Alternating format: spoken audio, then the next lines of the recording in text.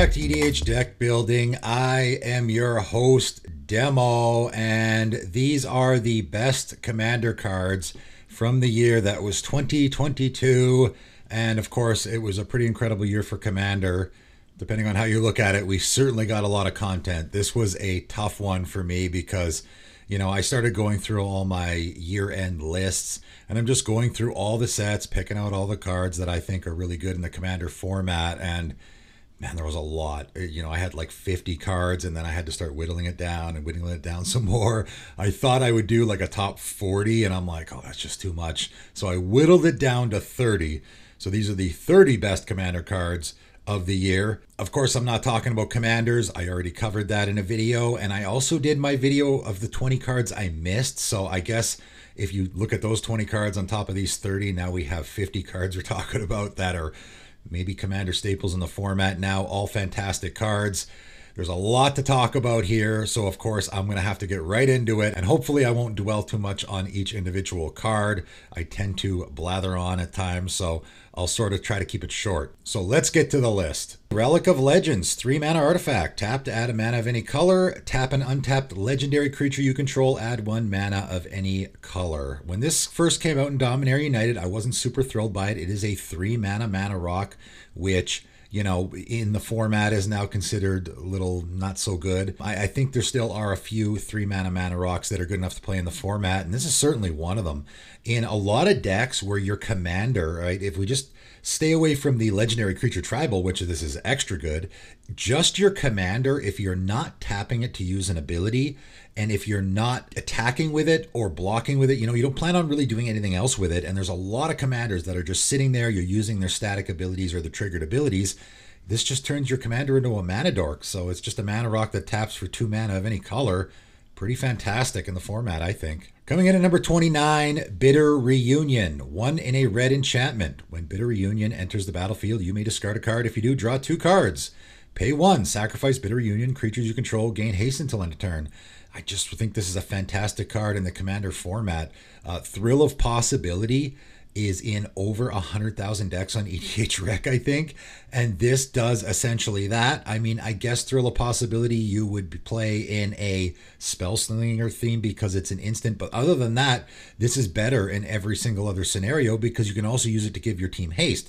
So not only is it good for looting, but it's also good for, I want to give my team haste, so it goes in all those decks as well. And there's a lot of decks that want to be giving your team haste. It just sits there, and at the time you want to use it, sack it, and I run over my opponents with my whole team. I definitely think it's a card that's going to see a lot more play in a whole bunch of decks. Coming in at 28, Disciple of Callous Nin, 4 and a white, human wizard, 3/4. When Disciple of Callous Nin enters the battlefield starting with you, each player chooses up to 5 permanents they control. All permanents other than Disciple of Callous Nin that weren't chosen this way phase out. Permanents can't phase in. So this is on the opposite end of the spectrum where it's not a card you're going to be throwing in every deck, but it just so unique. I have to give it a mention. It is a very formidable card in the Commander format, and it's doing something that we've never seen before.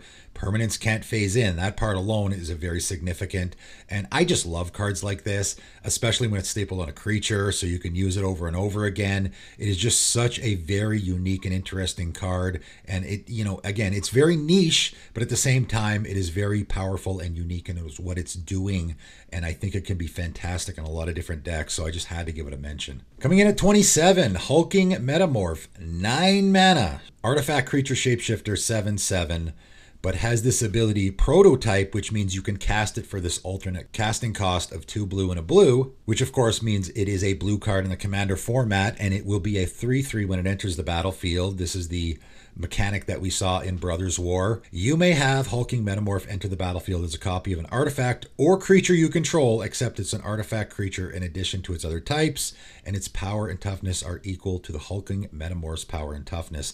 I just think this is a very unique card, and a lot of people might have overlooked this one. What I think is particularly good about it, and I think this might be one of the best clone effects we have in the format now, particularly because it, first of all, it copies an artifact or creature. So a Phyrexian Metamorph, again, which is a very popular card in the format, I think this is probably better than, because you are turning that artifact into a creature or that creature into an artifact. I like that about it. So you're not just cloning something, but it also gives you the ability of turning an artifact into a creature. So you add that on to what it's already doing. And you also have the added bonus of, what if I want to turn a creature into a 7/7 or a 3/3? Either one is good, right? So if I have a 1/1 creature, now it's going to be a 3/3, or now it's going to be a 7/7. So there's actually quite a bit going on here. This really is one of the best clones in the format now, I think. Coming in at 26, Root Path Purifier, 3 and a green elf druid, 3/4. Lands you control and land cards in your library are basic.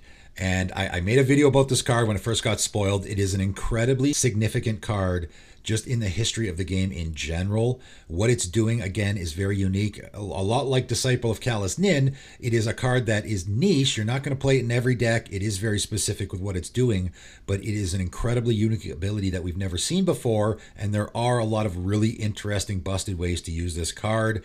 It has to get a mention because it is just such a powerful effect and such a unique thing that we've never seen in the game of Magic before. So I had to put it on this list. Coming in at 25, the Phasing of Zhalfir, 2 blue. Enchantment Saga has Read Ahead, which is a mechanic that we saw from Dominaria United, which makes sagas so much better. You can choose to read ahead. So in other words, you don't have to start on the first chapter. You can go to the second chapter or the third. You can skip ahead, which for this card in particular is very, very important. So first of all, chapters 1 and 2, another target non-land permanent phases out. It can't phase in for as long as you control the Phasing of Zhalfir. So first of all, you can use that ability for a couple of different things. You can phase out your own stuff, or you can phase out your opponent's stuff. So if your opponent just has a really troublesome thing on the board, like maybe a Winter Orb or something, you can phase it out for a couple of turns. It can be a really nice temporary fix for you. But also chapter 3, destroy all creatures. For each creature destroyed this way, its controller creates a 2/2 black Phyrexian creature token. So this is very significant in a couple of ways. First of all, I think it's just a great Magic card all around, great in a commander game. There's a lot of versatile ways you can use it. Again, you can do the phasing thing. I can phase out my own creature so that when I board wipe, my creature doesn't get destroyed. Obviously, that I think is probably the way that this is intended to be used. But more importantly, it's just a mono blue board wipe, right? This is 4 mana, destroy all creatures. Again, you can read ahead. You don't have to do those other 2 things. If you need to board wipe right now, I can just pay 4 mana, go straight to chapter 3, and destroy all creatures. Now, people are going to get a 2/2 Phyrexian creature token, so if your opponent's playing, some sort of go wide token theme, you're probably not going to hurt them a whole lot with this. It's not the greatest board wipe ever, but the fact that it's mono blue, and there's a couple cards on this list that the color matters, right? Because in Commander, color really matters. So if we're seeing an effect in a certain color that we've never seen before, in my opinion, those cards have to make this list because it's a new thing for that color to do, which in the Commander format is very significant. Coming in at 24, Gerard's Hourglass Pendant, 1 mana legendary artifact, has Flash. If a player would begin an extra turn, that player skips that turn instead. That might be something that people overlook on this card a little bit. I mean, this is a card that you could put in any deck if you're not doing extra turns, right? And I don't do extra turns in any of my decks. A lot of people don't.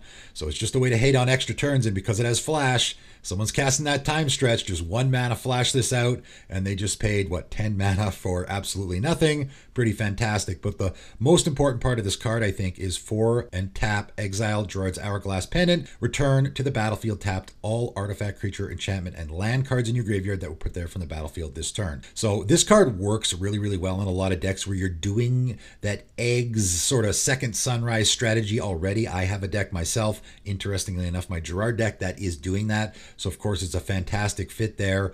But again, getting into the color thing, this is board wipe protection for any color because it's a colorless card. So if you're in any deck or any color that doesn't really have board wipe protection, like green and white do that pretty well, but a lot of other colors struggle with that, like mono black, maybe mono red. This is a fantastic way to just protect your board, and it protects pretty much everything.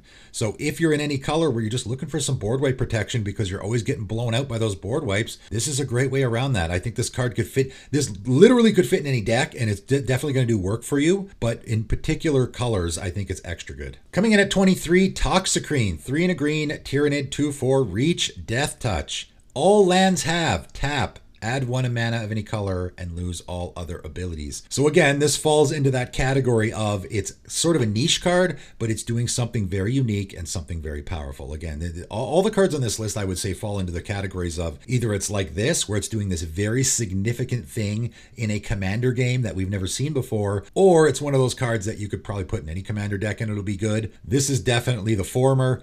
It is, I think, a maybe almost an auto include in a 5-color deck. Now, of course, you're going to allow your opponent's lands to tap for mana of any color, but that's probably not going to help them that much. Usually, you know, your opponents are probably going to be okay for mana. In a 5-color deck, it just makes sure all your lands tap for any mana, so you're not going to be hurting at all. Even in like a 4 or 3-color deck, that can be really good. But also the other really significant part here is they lose all other abilities. So it's also a great land hate card, and if you're not hurting yourself with this, there's no reason not to play it, right? This is one of those cards that I think you wouldn't realize how significant it is until you actually put it in your deck. It's going to shut off some of the most powerful lands in the entire format because all they're going to do is tap for mana of any color. So just a very, very powerful effect and a very significant card in the format, I think. Coming in at 22, Roboran Mercenaries, 3 and a white human mercenary, 3/4 with vigilance. Roboran Mercenaries has all activated abilities of all legendary creatures you control. Again, this is a card, it's not in very many decks. I think it flew under the radar for a lot of people, but it is a very significant card that is doing something that we've never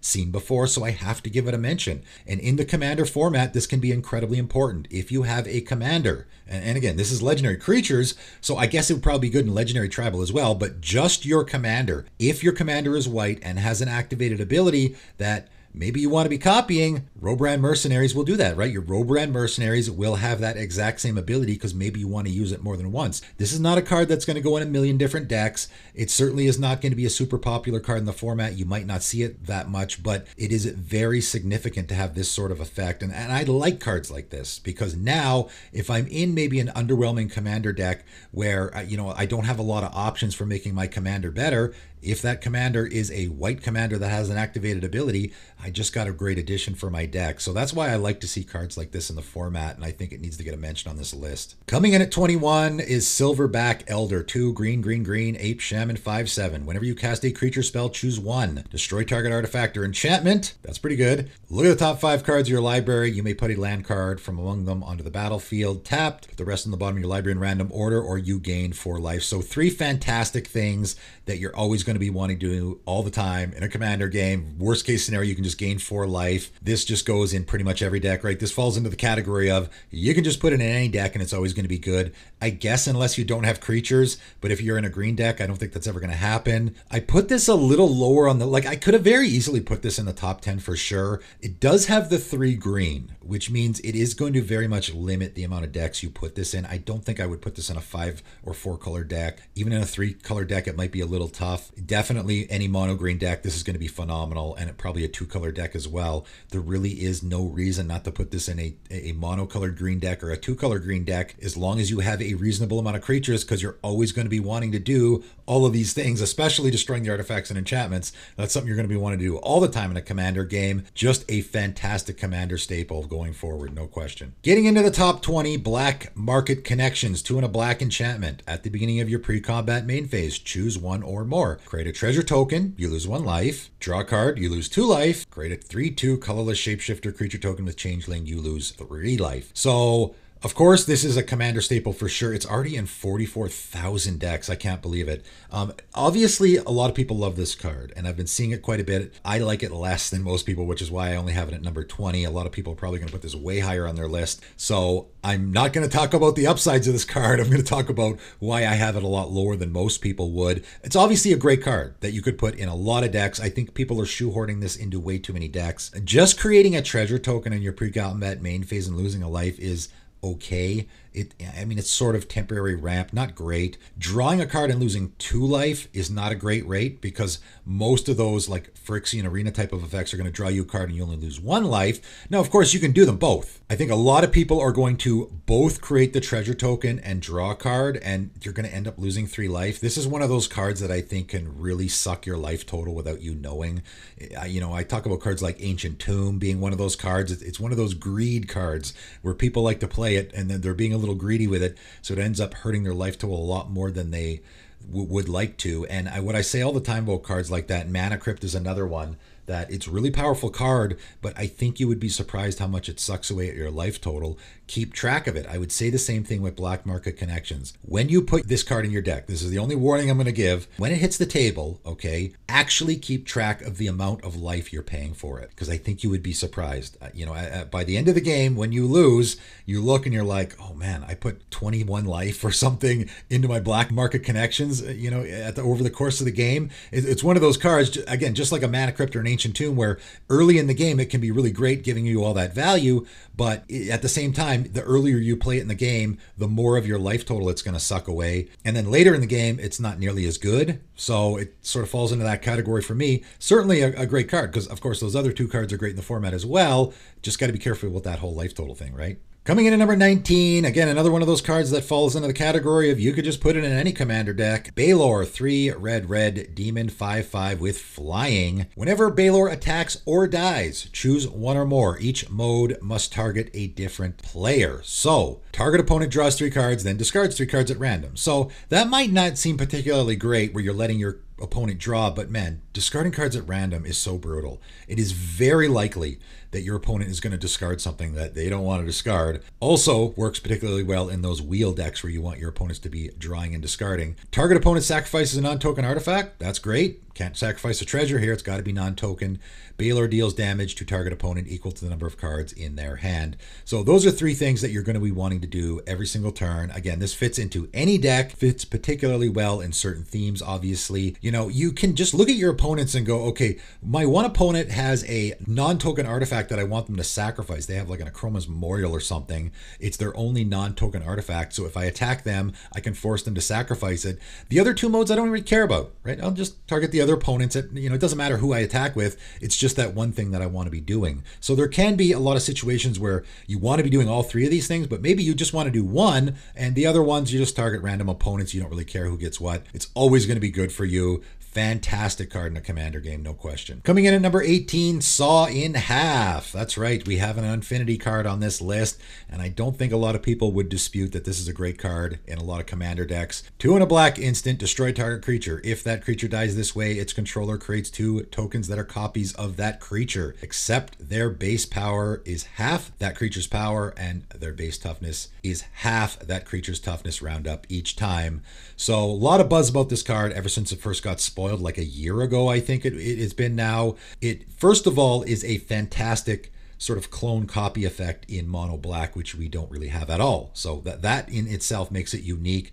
It is a great card that way. Typically, you don't care about having the power and toughness. You just want a copy of an ATB effect. Everyone pointed out Grey Merchant of Asphodel, which is probably one of the best targets for this because it's going to see the pips on the copies, right? They see each other, so you're going to get that effect even greater when you make the token copies of it. It's going to fit in a lot of decks. A lot of decks, it's going to be really great. It can be a response to removal even, right? I have a creature in play and my opponent's about to kill it, as long as it's not a legendary creature. I mean, I guess even if it is a legendary creature, you can saw in half your own creature, and then you get the 2 token copies. Of course, you'll legend rule yourself, but you still get to keep 1. So you essentially still get a token copy of your commander in play, which is probably just as good as the original, right? So it even can be used there. I will point out, as I did in my, wrong card with the wrong commander video that I did a little while back, you have to be careful here. Destroy target creature if that creature dies this way. So if that creature isn't actually dying, so if there is a Leyline of the Void type of effect in play, that creature won't be dying. If that creature is indestructible, it won't be dying.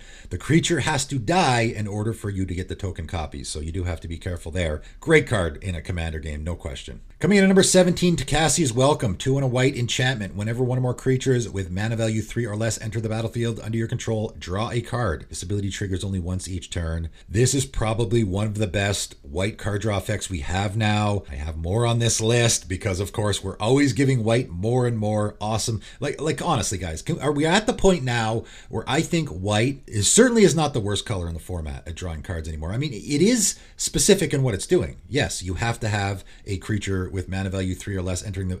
How many white decks are doing that? Like 50% of them, right? There's so many. This is a phenomenal card draw effect. It is better than Welcoming Vampire. Welcoming Vampire is one of those cards that everyone freaked out about when it came out last year. I think Takassi's Welcome is better. First of all, it's an enchantment, so it's a lot less likely that your opponents are going to destroy it, you know, or even just it gets caught up in a board wipe, right? People are board wiping all the time, so even if they're not specifically going after that creature, it's going to get killed in the board wipe because board wipes are killing all creatures typically, right? Your Takassi's Welcome's not going to get hit by that. Of course, it triggers only once each turn, but that means you can have creatures enter the battlefield on other people's turns as well, which can be really good in a lot of decks. It is, I think, one of the best white card draw engines in the format now and fits in so many decks. Fantastic card. Coming in at number 16, again, talking about cards that fit in any deck. This is one of them. Shadow in the Warp, 1 red and a green enchantment. The first creature spell you cast each turn costs 2 less to cast. That's something you want to do in every, again, if you're in a Gruul deck, that's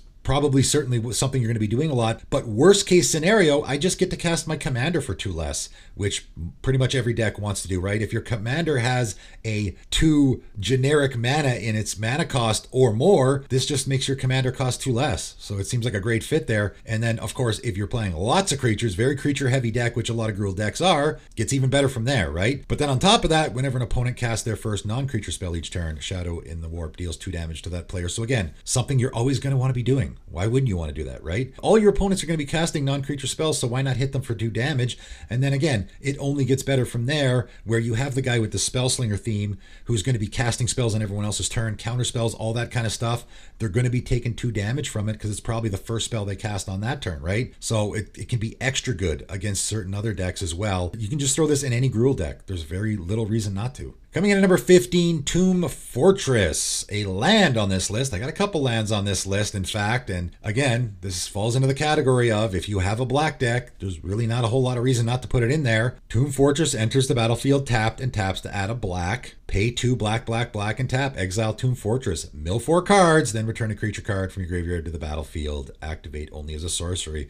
So it is a land that is recurring creatures from graveyards. Pretty fantastic. There's not really much to say here other than if you have a black deck, you're almost assuredly going to have creatures in it. Probably at the very least your commander. So why not throw this in there? I can't think of too many reasons not to. Coming in at number 14, Sardinian Avenger, 1 and a red, Goblin Warrior, 1/1, has First Strike and Trample. Not great for a 1/1 creature. However, whenever Sardinian Avenger attacks, it gets +X, +0 until end of turn, where X is the number of artifacts your opponents control. And of course, the First Strike and the Trample very much play into the +X, +0. I mean, this might as well be +X, because your creature has First Strike, which means it's not really going to care how much its toughness is, I guess, unless the other creature it's being blocked by also has First Strike. And of course, the Trample cares very much about power and doesn't care about the toughness. So that's pretty fantastic. Whenever an artifact an opponent controls is put into a graveyard from the battlefield, Sardinian Avenger deals 1 damage to that player. So this card is doing 2 really fantastic things in a commander game. And this card's even better than I originally thought, because when I looked at it, I was like, okay, well, there's lots of treasure token themes out there, artifact token themes in general. This guy's going to be great against all of them. You're sacrificing those treasure tokens or those artifact tokens, and when they go to the graveyard, you're going to deal 1 damage to that player. That's great. And of course, your opponent's got lots of treasure tokens around. When you attack, you get +X, +0. However, the wording here is whenever it attacks, it gets +X, +0 until end of turn, where X is the number of artifacts your opponents control. All of your opponents. So that means, yeah, you can attack the guy with the treasure token theme, but your other opponent's got a couple mana rocks lying around. It's going to be +X, +0 for those as well. I haven't yet to use this guy in a game. I grabbed a copy myself for my mono red deck, just because, again, you can throw this card in any commander deck and it's going to do a ton of work for you, because people are always having artifacts go to the graveyard and people are always playing artifacts. So it's just going to be a big beater in pretty much any deck. So I have yet to see this actually in action, but I imagine you could be attacking with this, and it is very easily like going to be like a 10/1 First Strike Trample. That seems pretty good for 2 mana. Coming in at lucky number 13, Vexilus Praetor, 3 and a white, Custodes Warrior, 3/4 with Flash and Vigilance. Commanders you control have protection from everything. That seems pretty good. Again, this is one of those cards that you could put in any deck. There are a few stipulations here, and you know, I will get into the protection thing a little bit because people get a little confused about it. I mean, I suppose you wouldn't put this in a Progenitus deck because there would be no reason to.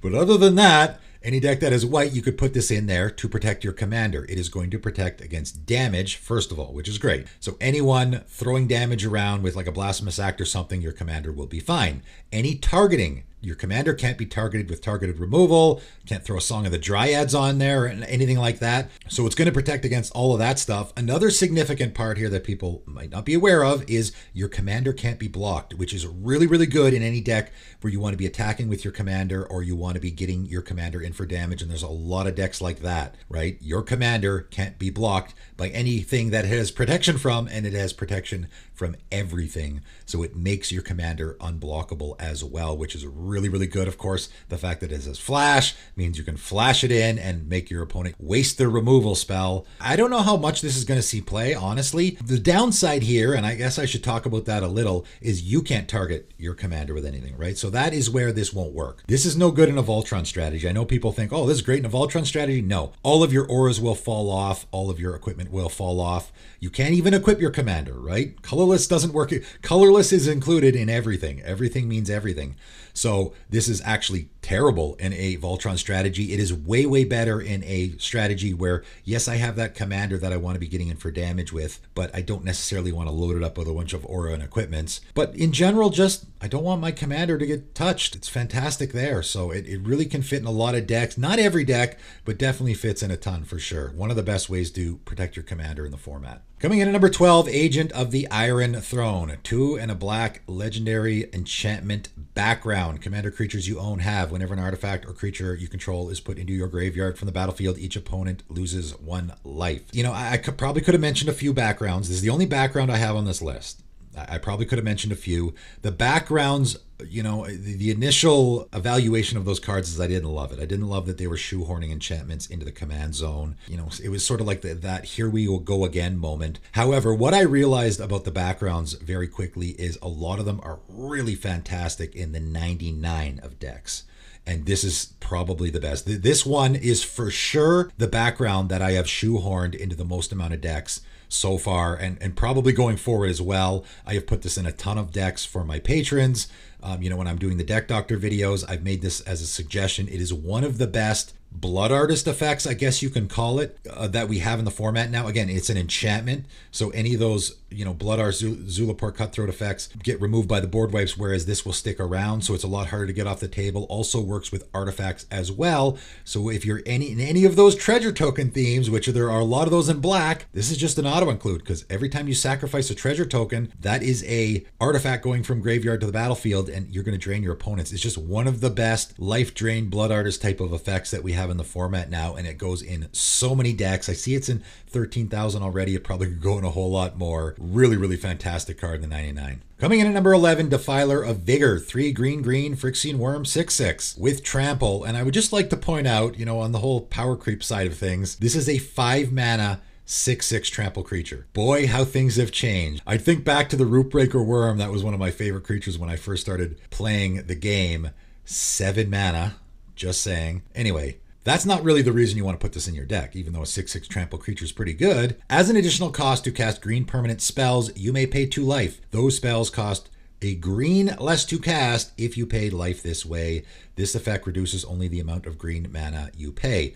So, you know, as people would probably notice, this is very familiar to Phyrexian mana. They're sort of making your green permanent spells have Phyrexian mana, essentially. Now, you can only use 1 per spell. That is important to note. You know, as has been pointed out, and I talked about this in my Cards I Got Wrong video, where I had Defiler of Dreams higher on my list from Dominaria because it was drawing cards, but you're not typically casting a lot of blue permanent spells in your blue decks, whereas with green decks, you're doing it a lot more, typically your creatures, right? All your creatures you can use this on. That's pretty darn good, right? But more importantly, the last ability is what makes this card really a commander staple now going forward. Whenever you cast a green permanent spell, put a +1/+1 counter on each creature you control. It's a win con. I mean, let's be honest. This is a really nice win con in a lot of green decks, especially those decks that are casting a lot of creatures. Those elf ball decks just got a lot better with this guy because, of course, a lot of those elves cost 1 mana, so I can just pay the 2 life rather than pay the green mana for it. And when I cast that green permanent spell, now I get to put a counter on each of my creatures, so I can very easily do 3, 4, 5 creatures in a turn and load up my team with +1/+1 counters. Obviously fits really well in all those +1/+1 counter themes as well, which of course there's a ton of those in green. It is absolutely a commander staple. It's going to be used a lot going forward in the commander format for sure. Great card. Getting into the top 10, Deep Gnome Terramancer. 1 and a white gnome wizard 2/2 with flash. Whenever 1 or more lands enter the battlefield under opponent's control without being played, you may search your library for a plains card, put it onto the battlefield, tap, then shuffle. Do this only once each turn. This to me is the best white ramp card now in the format. I think it's fantastic. It's only 2 mana, so you can get it out early, which is what you want, because ramping it early in the game is really the most important part, right? The fact that it has flash pretty much guarantees that you're at least going to get a one-shot off of this. And you know, I really went off on this card when it came out in Baldur's Gate. I couldn't believe it. And I'm actually surprised this card isn't more popular in the format because I think it's absurdly busted. For me, I look at this card and I think the worst case scenario is my opponent cracks their fetch land and they're about to get another land into play that wasn't played. And I guess I should clarify there. A played land is I play my 1 land per turn. That's what a played land is. And of course, if I have an exploration effect, I can now play more than 1 land per turn. That would be included there. But everything else, like all the ramp, the fetch lands, all of that is not a land that is being played. It's entering the battlefield without being played. So that covers a whole lot of stuff, right? So worst case scenario here, my opponent cracks their fetch lands, just their Evolving Wilds, which a lot of people play in the format. I respond by flashing this guy in. They get their land into play. That triggers my Deep Gnome Terramancer, assuming someone doesn't instantly kill it before I get the trigger, which is entirely unlikely. Now I get to go get a plains card. And again, it's not a basic land, it's a plains card. So I can go get a Triome with this. If I'm in a 3-color deck, that's why I think this card is absurdly good. You don't just play it in a mono white deck. You can play this in a 3 or even a 5-color deck to go get your Triomes and put them into play. Now I'm fixed in 3 colors. If I get nothing else from this card, what I just got was 2 mana, instant speed, get a Triome out of my library and put it directly into play, and I have a 2/2 body on the table, and my opponents now have to use a removal spell on it, or I will get more value off of it. It seems insanely good to me. I've used this card. I have it in my Benny Brax deck. That was the first opportunity I had to use it. Got 2 lands off of it, and that was it. 2 mana, get 2 lands? Seems pretty good, right? So I don't know. I'm actually shocked this isn't more popular. I thought everyone was going to be shoehorning this into all their decks. Again, if I'm even in a white-green deck, I think this card is worth playing. It doesn't care about the amount of lands you have. You can ramp to your heart's content in your white-green deck, have 30 lands in play, and this guy will still get you lands. That's ridiculous, right? Like, what other card does that? It's so good. And again, stapled on a creature, which means I can get it back out of the graveyard maybe or something, right? This seems like a fantastic card that just goes in almost any deck. I'm surprised it's not more popular. Coming in at number 9, Ruthless Technomancer. 3 and a black human wizard, 2/4. When Ruthless Technomancer enters the battlefield, you may sacrifice another creature you control. If you do, create a number of treasure tokens equal to that creature's power. Again, we're in the situation where I already have, with just that ability, a really great ability that wants to be going in a ton of decks, particularly those sacrifice themes, right? But also, 2 and a black, sacrifice X artifacts, return target creature card with power X or less from your graveyard to the battlefield. X can't be 0. This has been out for almost a year now already, so people are already starting to discover all the different interesting ways you can use it and all the decks that it fits into. This is probably second place behind Agent of the Iron Throne with the amount of decks that I have shoehorned it into, because it fits in so many different decks. It goes in the sacrifice theme. It goes in the I want to create treasure tokens theme. It goes in the sacrifice artifact theme as well. If you're in a treasure token theme in black, you definitely want to be playing it. You can get into some shenanigans here because, of course, you're sacrificing a creature and getting a number of treasure tokens equal to its power. So when that creature goes to the graveyard, if its power is now only 1, for example, because it had counters on it or some other reason, now you can get it back a lot easier without having to sacrifice all those treasure tokens. So you can get into some shenanigans there.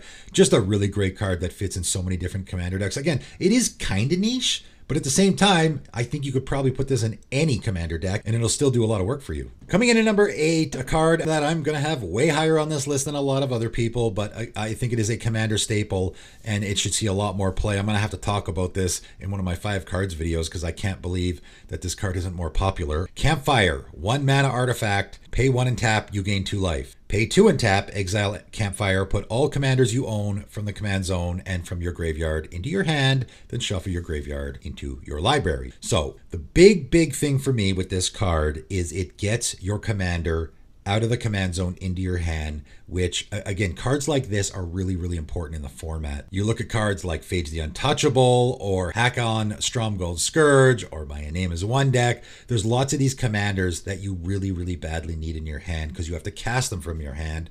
So it is important for that reason. Having a colorless option other than Command Beacon to do that is really important. There's also a lot of decks out there that just want their commander really bad. I mean, if you want your commander really badly and you need it for your deck, which most commander decks do, and you imagine your opponents are going to try to be getting it off the table, which a lot of people will be doing, this is a great option. Just, I don't have to cast my commander a million times. I can put it into my hand so that I can just play it again. So it's also important there. However, don't forget, guys, this also shuffles your graveyard into your library. And we'll just take a look at another card here, Elixir of Immortality. 1 mana artifact. Pay 2, tap, you gain 5 life. Shuffle Elixir of Immortality and your graveyard into owner's library.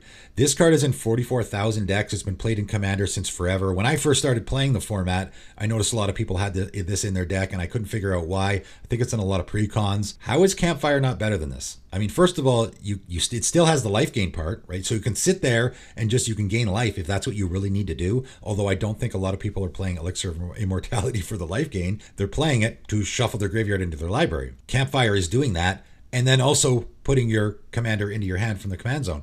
So it's doing that and so much more. So how is Campfire not way better than Elixir of Immortality? I don't know. Anyone who has Elixir of Immortality in their deck should probably just swap it out for Campfire, I think. Am I wrong on this one? Let me know if I'm missing something here, but Campfire should definitely be in way more decks. Coming in at number 7, Loran of the Third Path. And I am breaking with tradition here because I usually never mention legendary creatures or commanders on these lists. I like to keep them separate. I already did my best commanders of the year. Now I'm doing my 99 cards. But Loran of the Third Path is so incredibly significant that I had to give it a mention on this list. So 2 and a white, legendary creature, human artificer, 2/1 with vigilance. When Loran of the Third Path enters the battlefield, destroy up to 1 target artifact or enchantment, and you can also tap it. You and target opponent each draw a card. This just goes in the 99 of so many decks. Again, this fits into that first category of, if I'm playing a white deck, why not put this in there? So if I'm in white, I have a better option than a Reclamation Sage because it's a creature that's ETBing to destroy an artifact or enchantment. Fits in all those blink strategies, copy all of that. Right? Recursion strategies, all of that. And then on top of it, I have a 2/1 creature with vigilance, which is better than a 2/1 creature with nothing. And then also I can use it for the last ability, you and target opponent each draw a card, which now it's a card draw option as well. It's also a politics option. This can make a very interesting, fun commander for sure, but it is just a phenomenal card in the 99. I'm thinking, of all the white decks I have, and I have quite a few, wouldn't I want to put this in all of them? Probably. Right? Because it is just a great removal option stapled on a creature and then also has that card draw thing, right? So I'm breaking with tradition here by mentioning a commander in my best cards of the year because this just goes in the 99 of so many decks. Coming in at number 6, and of course, being me, you're going to see a lot of removal towards the top of this list because removal wins games. It's very important in the format. And again, getting into the color specific thing, this one is very significant. Wild Magic Surge, red and a red instant, destroy target permanent an opponent controls. Its controller reveals cards from the top of their library until they reveal a permanent card that shares a type with that permanent. They put that card onto the battlefield and the rest on the bottom of their library in random order. So this is just a card that if I'm in a mono red deck, I got to put it in there. It's like Chaos Warp, right? If you have Chaos Warp, you probably also want this card as well. Obviously it's a little bit different. Chaos Warp isn't guaranteeing your opponent anything. Wild Magic Surge kind of does guarantee your opponent something, so it does make it a little bit worse. It is only 2 mana, but it's just another option, right? Destroy any permanent. That is incredible. I say all the time, if I'm putting removal in my deck, the stuff I'm going to go after first is the stuff that's going to hit any permanent because I never know what my opponent is going to be doing. Maybe it's a land that's screwing me. Maybe it's an enchantment. Maybe it's an artifact that's helping them win the game. This can hit anything. And I don't really care what they're going to flip off the top because I'm getting that thing off the table that is winning them the game, right? Or ruining the game for me. Again, though, the color specific part is very important here. This is a red card and red can't deal with enchantments. This is a way to deal with enchantments. That's why this card is incredibly significant. And, you know, in the grand scheme of things, if you look at the absurd amount of cards we got this year for Commander and all the great ones we have, the ones on this list, you might think it's wacky that I put this so high on the list, but going forward, just like with Chaos Warp, right? How much did people tout Chaos Warp when it first came out? Hopefully a lot, because of course it's been a Commander staple ever since it first came out, and this will be the same. In 10 years, hopefully people will still be playing Commander. They will be playing this card still. It's going to be getting used until the end of time in Commander decks because of what it's doing, without question. Coming into the top 5, we got Archivist of Ogma, 1 and a white, Halfling Cleric 2/2 with Flash. Whenever an opponent searches their library, you gain 1 life and draw a card. So, of course, another card that I sort of lost my mind on when it first came out. And did I overreact? No, I don't think I did. I think this card is phenomenal, and I think it could go in any deck. Your opponents are always searching their libraries, always. Not only does it draw you a card, it gains you a life. This is the best white card draw card we have now, in my opinion. Even if I only draw 1 card off of this, it's pretty good, and because I can flash it in, I'm guaranteed to get a card draw off of this. This is 2 mana. I flash this in when my opponent's about to cast their Rampant Growth or whatever.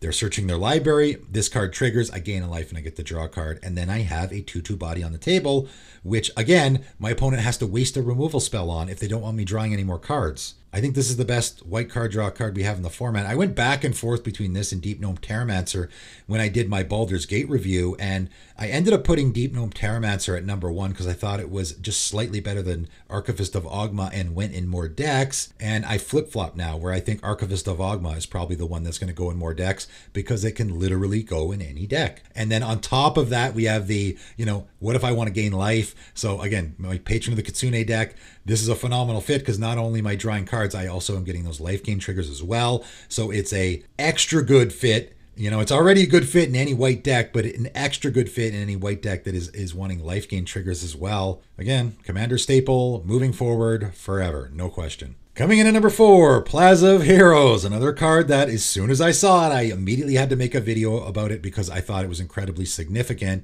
And this one maybe more so because it is a colorless land, which means it can go in any deck. And as we all know, it's very easy to shoehorn a land, a utility land, into your Commander decks because you're already going to have a bunch of lands as well. So you just take 1 land out and replace it with this. So taps to add a colorless. All right. Now that's not great. However, I will point out this doesn't enter the battlefield tapped like a lot of those other lands, those utility lands do. This just comes into play right away and you can use it right away. Tap, add 1 mana of any color. Spend this mana only to cast a legendary spell. So worst case scenario again, I can just use this to cast my Commander. I now have a land that taps for colorless mana, and I can tap it to add 1 mana of any color for whenever I cast my Commander. That's pretty good. Tap, add 1 mana of any color among legendary permanents you control. So now I'm starting to add more colors, right? So if I get my Commander out, now likely, not guaranteed, but likely this will be tapping to add mana of any color. So now it's getting even better. But I think the most significant part is the last ability, and this is why I'm going to shoehorn it into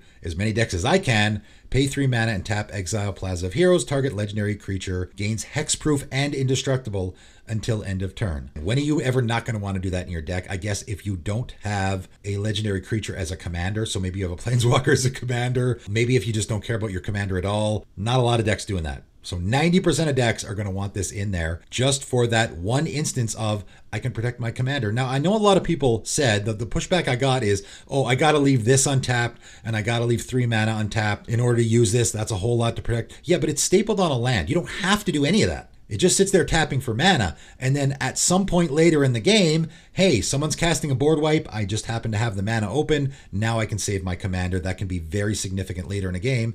And again, later in a game, there's going to be more chance that my commander gets removed and less chance that I'm going to need the mana that I have in play. So it's going to be very easy for me to do so. If I have one of those commanders that is going to be a target all the time, then maybe I do want to leave the mana open. It's giving hexproof and indestructible, which protects from almost every single card, except the card that I have higher up on this list, interestingly enough. I like like protecting my stuff. I think it is surprisingly underrated. If you think about cards like Teferi's Protection, people have even called for that card to get banned because the ridiculous amount of advantage it gives to you. The one-sided board wipe, essentially, that occurs when your opponent casts a board wipe and you Teferi's Protection, everyone loses their stuff and you get to keep yours. Cards like that are just absolute blow at some time. Now, this is only going to protect one thing. It only protects legendary creatures, but of course, that's going to be something you're probably always going to be wanting to do. More significantly, it is the situation where it is so easy for me to put this in my deck. Why wouldn't I do that? Coming in at number 3, again, another card that I sort of went bananas about when it first came out, and another card that people will probably be shocked to have it so high on this list. But again, another staple in the Commander format, without a doubt, going forward for a long, long time. An offer you can't refuse. 1 blue mana instant, counter target non-creature spell. Its controller creates 2 treasure tokens. I couldn't believe how much pushback I got on this card when I first talked about it. People were like,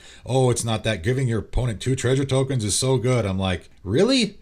Counter and expropriate, give my opponent 2 treasure tokens? That seems pretty good. Or counter my opponent's board wipe, or counter, non-creature covers almost every single thing I want to be countering in the entire format for 1 blue mana. That seems pretty good. I'm okay with my opponent getting 2 treasure tokens, right? I'm not the guy who counters a Soul Ring. Countering your opponent's Soul Ring and then giving him 2 treasure tokens, that doesn't seem great.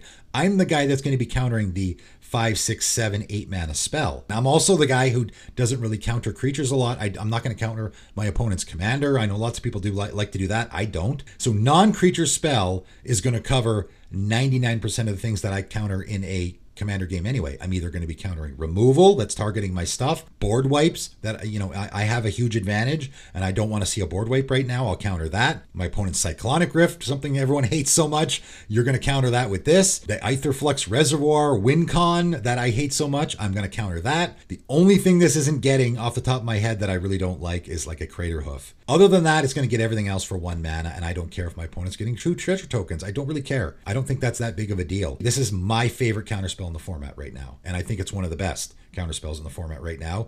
I see it's already in 82,000 decks, so clearly a lot of people agree with me. I probably have this way higher on the list than a lot of people, but again, as you'll see, a lot of removal at the top of this list. Counterspells can kind of be considered removal, dealing with what your opponents are doing. And again, I don't want to go off on a huge diatribe here, but I just talked about banned cards in the format quite a bit in a couple of videos recently.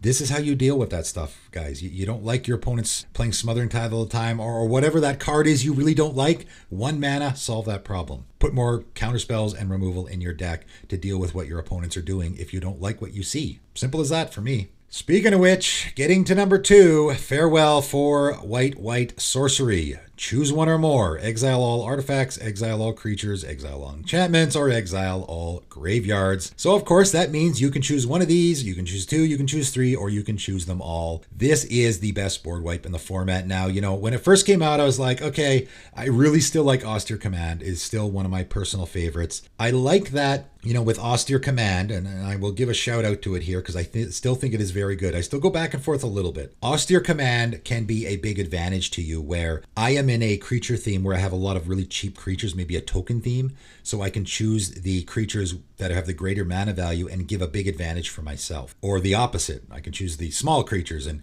wipe out all my opponents, because they're all playing a token theme, wipe out all their tokens, and my commander costs like 5 mana, so I won't hit that. I like the advantage you can give yourself there. Sometimes that can be better than Farewell, but pretty much every other scenario, Farewell is better. Obviously, it's exiling.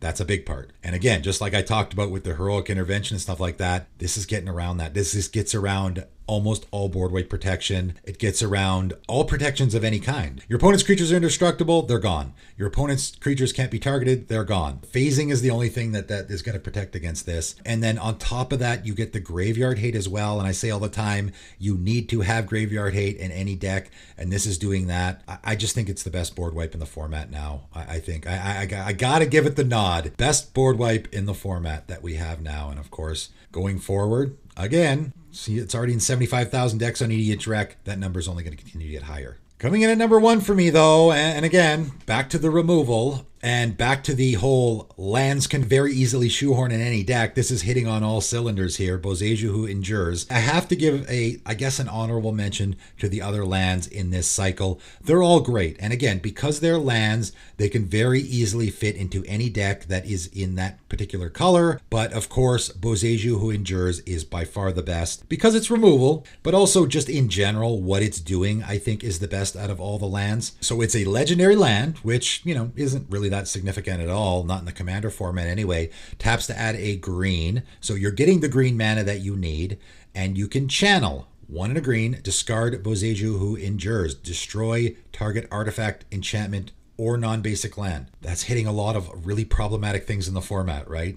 Like I say all the time, everyone is so concentrating on the creatures and having to deal with them, but you would be surprised how often is an artifact, an enchantment, or a non-basic land that is costing you the game. That player may search their library for a land card with a basic land type, put it onto the battlefield. This spell costs 1 less to activate for each legendary creature you control, so it's very likely this is only going to cost 1 green mana. The really, really significant part about this card, it is the channel ability, and what makes that important is you are discarding it from your hand, so that means you're not casting it, so that means it can't be countered. This is a fantastic removal spell that essentially can't be countered. Stifle, another card that I like to talk about a lot on my channel because I think it is significant, will work here, okay? So if your opponent plays Boseiju all the time and you're looking for a way to get around it, Stifle will work. It'll counter that activated ability because this is an activated ability. It's got that little colon there. But other than that, man, this gets around so many things, and just instant speed. I destroy an artifact, enchantment, or non-basic land for probably 1 mana.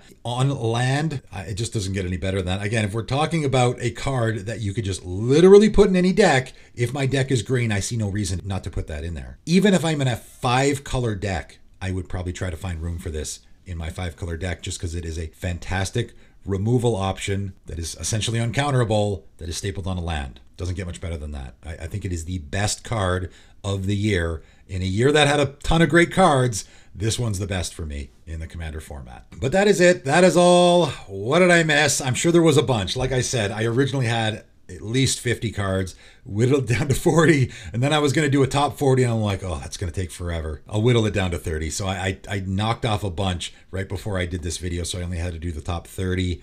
They're all fantastic. Again, some of these fit into the category of they are pretty niche, but very, very significant. And I had to give them a mention. And then a lot of these, I would say probably at least 20 of them are just those cards that they're commander staples, and we're going to see them in a ton of decks going forward for a long, long time, without question. What did I miss? I'm sure I missed some stuff. Let me know in the comments below what is one of your favorite cards from this year that I didn't cover in my, remember, I made a 20 cards that I missed this year, so I also covered those, and then this video as well, so that's 50 cards. What did I miss other than that? Right? Because I've already talked about all the best cards of the year.